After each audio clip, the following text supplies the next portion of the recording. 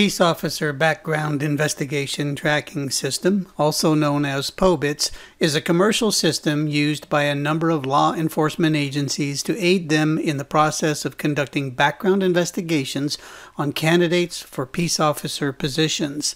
System users are able to provide access to external users to view certain investigation cases, and they may set limitations on what you can do while navigating the case file.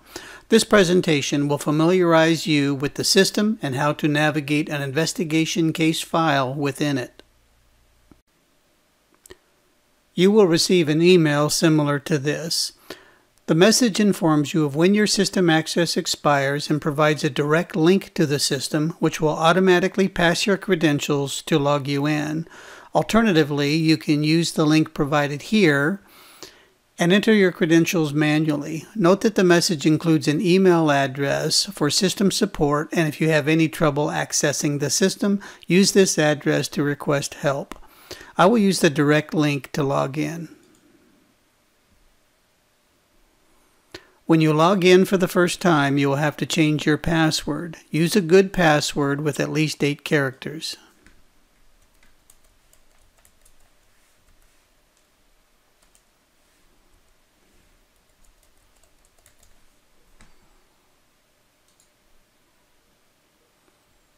Once logged in, you will see a list of candidates to which you have been given access.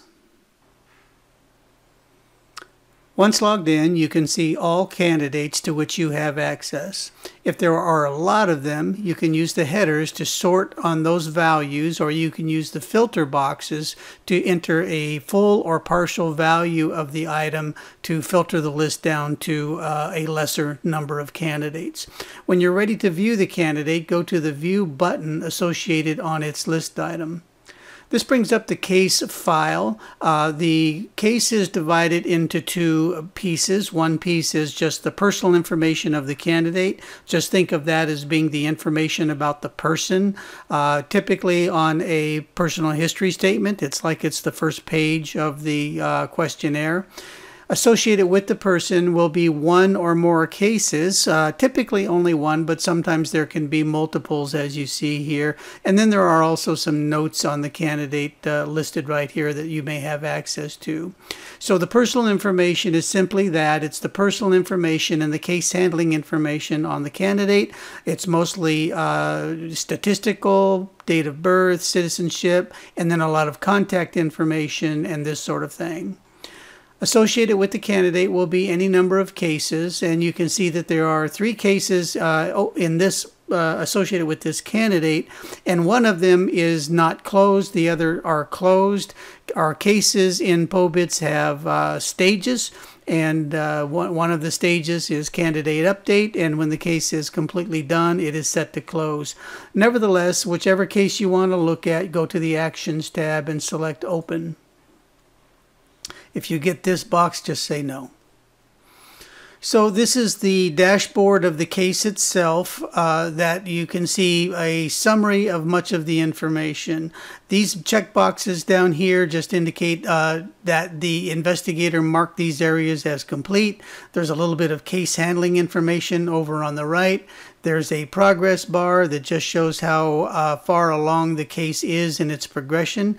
If it's open, then it may not be very far along. If it's closed, it should be pretty far along or done. Up at the top are several menu items, and the ones most particular to you would be the investigative case areas. These investigative areas should look pretty familiar to you because every law enforcement personal history questionnaire contains most of these, or in some cases all of them. Let me open one just so you can have a look how it's structured. We're in the relative section, and the relative section is broken down into different types of relatives.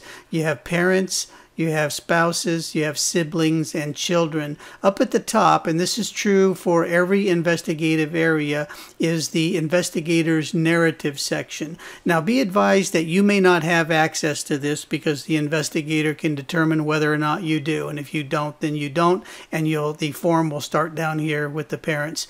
Within the investigative area, we have a number of subjects, in this case, all relatives. And for any of these people, you can go over to the Actions tab and select review, and then you can open up the person and see what there is to be seen about this. Now again, you have investigators' notes, and these may or may not be available to you. If the investigator who gave you access has decided not to give you that access, then you don't have it. Otherwise, you can see just all of the contact information and details about this person. You can also see questionnaires related to this person. So usually there will only be one in here, and you could click on it and review it, and you could look at the questionnaire provided by that person. The secondary references tab in this case is a list of any secondary references provided by this person, and then each person has an access log, so we can see when they access the system, and we can see a Google map of where their address is.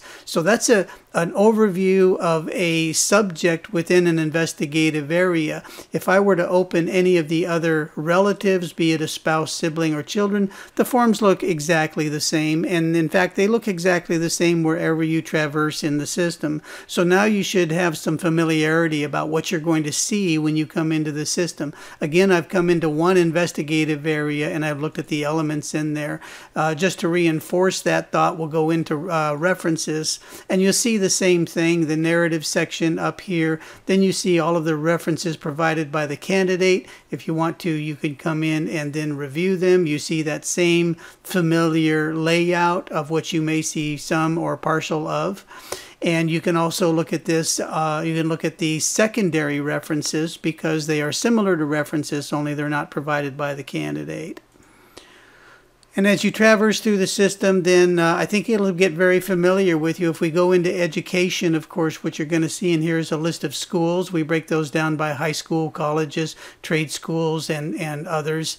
And now's a good time to also show you that in any investigative area that has yes and no questions, like this one does, you will see, for example, that there will be questions, and wherever the candidate has answered yes to a question, there will be an explanation. In this case, they answered yes to have you ever been placed on academic discipline. And so there's a set-aside answer specifically for that question down here, and you could go review this. And in reviewing it, you can see all of the details provided by the candidate. And in some cases, if you're allowed to, you'll be able to see the investigator's adjudication of that issue. So now let's go to even one more area. Here again, you'll see, let's look at legal. It's a large area. Lots of yes-no questions. You may or may not be able to see the narrative. Here we ask the candidate if they've ever had incursions with law enforcement of any kind, and all of those would be listed here in that same similar screen that you've seen already. So the paradigm continues to be the same throughout the system. Then there's a number of general questions, a number of questions of undetected acts, which are basically misdemeanor acts, and then a number of undetected acts, which are basically felony acts. And again, for any question that's answered yes, and we have one up here, so you can see that this question was answered yes by the candidate, and then there's a response to it down here, and if I open it, it looks very similar to what we've already looked at a couple of times, and so you get familiar with how these things present themselves. So that's the way all of the investigative areas work. I don't need to open all of them for you, but to look at any particular area, that's what you're going to do, and go through the system looking at these things. Bear in mind that some of these items may not be present because the investigators can select some items to be in the case file or not. And so if you don't see all of these things, it's a function of how the investigator is using the system. There are some elements up here. There are a number of a couple of menus, one that's useful to the investigator and it may or may not be useful to you is the concerns, and the concerns report generates a quick list of everywhere where the candidate had some kind of an issue and answered yes or no. And frankly, you've already looked at a couple of those. When a candidate answers yes to a question, they provide an explanation, and that's what these things are right here. So it's a real easy way to traverse all of that. And I do see that Navigationally, I don't have a way back home, and that's something I'm going to have to fix right away. But let's just go ahead and refresh the screen, which should bring us back to our home screen pretty well.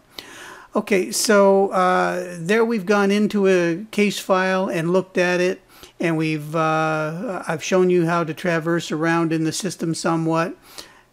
Again, that's something else I'll have to try to repair. And other actions in here, you may or may not be able to see attachments, and you may or may not be able to run any reports.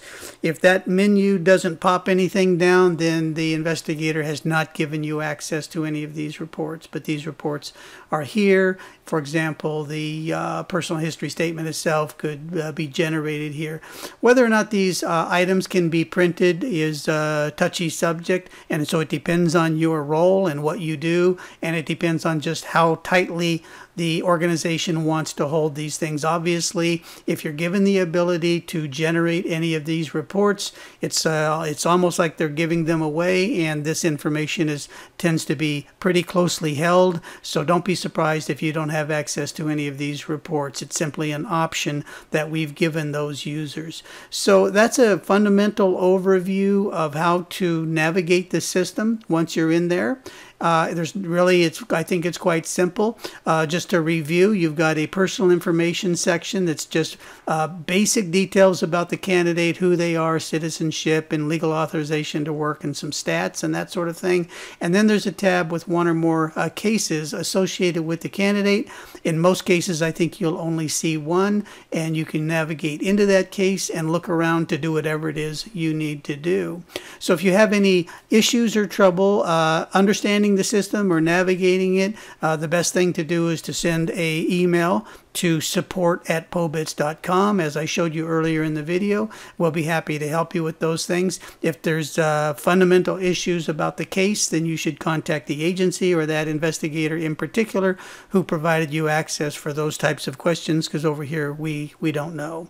So enjoy the system. I hope you like it. If it's suitable for your agency, do give us a call and we'll talk to you about using the system. Otherwise, I think now you're all set to navigate the system, find the information you need, and move along about your business. When you are done with your system, we do appreciate it if you log out. That closes the session completely and saves us a little bit of memory on the server. Thanks for watching.